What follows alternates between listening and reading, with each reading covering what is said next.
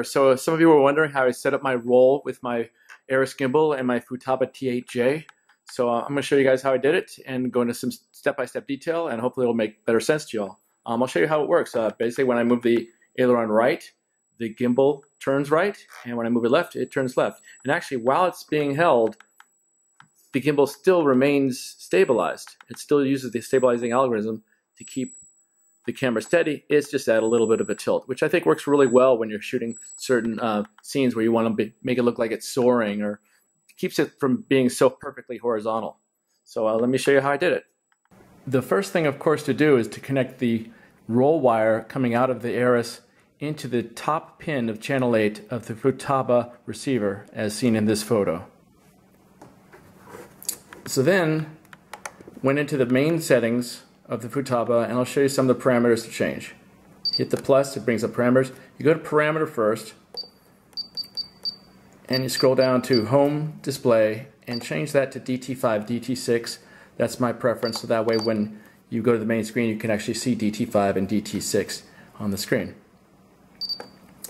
Then the main thing, of course, would be to go to aux channel and go down to channel 8 and change that to DT6.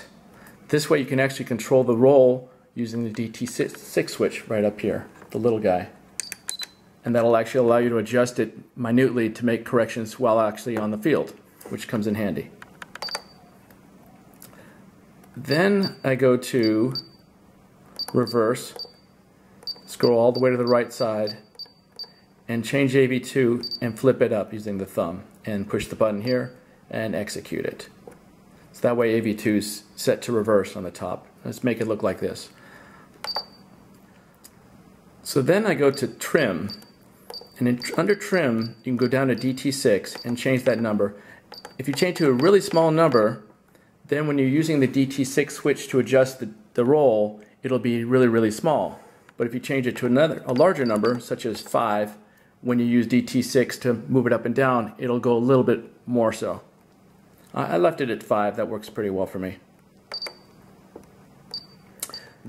Then I go into the P mixes, and this is the section that allows me to take the aileron and pump it into the roll. So check it out. I go down to curves, and I'm going to skip this section right here. I'm going to go down and go down to here. Under mix, I hit the plus, turn it on because I want to use it. The master, I'm going to set that to aileron. And then the slave, and the aileron is this right left here. And then the slave is AV2, which controls the roll. The switch, I go with switch F. It's all the way in the bottom here. This one right down here. And then I change this from null to down. So now it says off in the top where it says mix. So now when I hit the switch, I'll show you down below, when I hit the switch, it's on. But as you can see on the right side, this graph isn't doing anything. So now what I'm going to do is I'm going to go down to the next menu window right here, and I'm going to change these settings. On this one here, the P5, I change that. And these are pretty mild settings. You can go a little more extreme if you want. Change that to 75. And P4, I set to, I think 30. Let's see, yeah, 30. P3 I set to 0, and on these actually I go down. I set this to -30. Not too far. And I'll change this one to -75.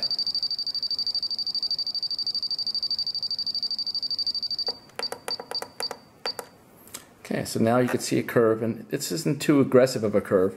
And so now this signal is going to be going into the roll, so I'll show you what it's doing here. I go back out, and back out again, and you go to servo, and under servo you can actually see the levels. And you can see that when I actually, before I hit the switch, all it's doing is connecting is changing channel 1. When I hit the switch, it actually controls channel 8 as well. And it goes back away. And you can see it's not going quite as far because I didn't want my roll to occur that harshly.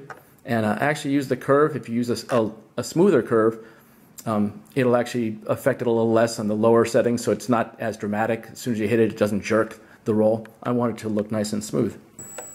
And also, as you can see, now that you can see the DT6 settings in the menu here, when you change DT6, it'll actually control the roll of the gimbal, so that while you're flying, if you notice it's leaning a little to one side, you can use the DT switch to move it a little bit to each side, and it'll show you in the display right here as well. That's why I have the menu set like that.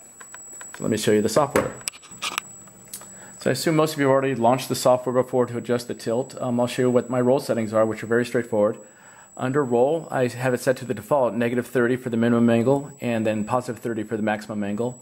And then under ink mode, it comes default set to white. You don't want that. You want to change it to proportional mode. And so when you click on that and you make it gray, that way so that when you pull the aileron in the center, the gimbal will actually center the roll as well, and it'll follow whatever the stick movements are.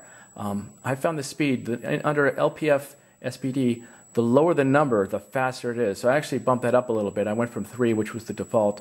I made it 5. I think 5 is a pretty good number. That way it's not too fast and not too slow. See if I can get that there.